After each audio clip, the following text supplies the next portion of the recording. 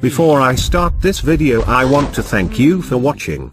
Please don't forget to share it with your friends. And with that being said, the Friends Tavern is a new building. Players can get outside their city, invite friends and collect silver.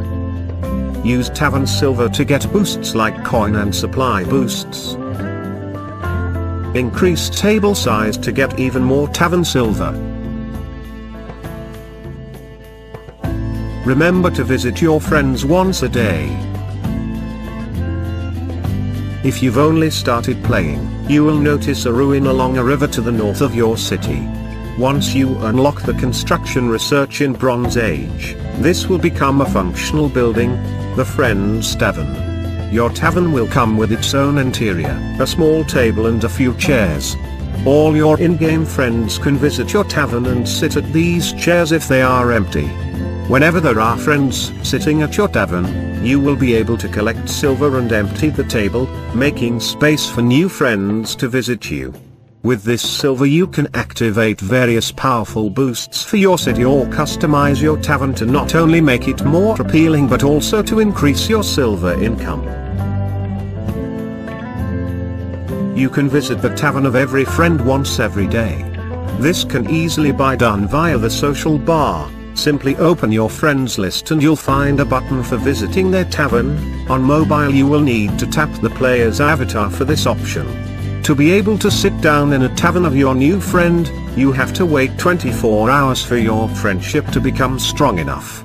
To make sure that this limitation does not affect new players, it will only kick in once you have removed 20 people from your friends list. As you progress through the ages, so will your friend's tavern. It will change its appearance in specific eras. With the silver you collect you can activate powerful boosts that offer a wide variety of effects, like coin and supply boosts, fair merchants that trade goods with you in the market, a city shield that protects you from aggressive neighbors, and more. These boosts are all temporary, each having a specific duration. At any given time you can have just one boost active. You can open another slot that allows you to have 2 boosts active at a time at the cost of 50 diamonds. You would need to open this slot whenever you're running a new boost and you want to start a second boost. Some of these boosts will be only available after you have bought a specific number of chairs in your tavern. As the name might tell you, this first group of boosts are ones that affect your resources in the game. These boosts will work as an addition to any existing boosts you may already have.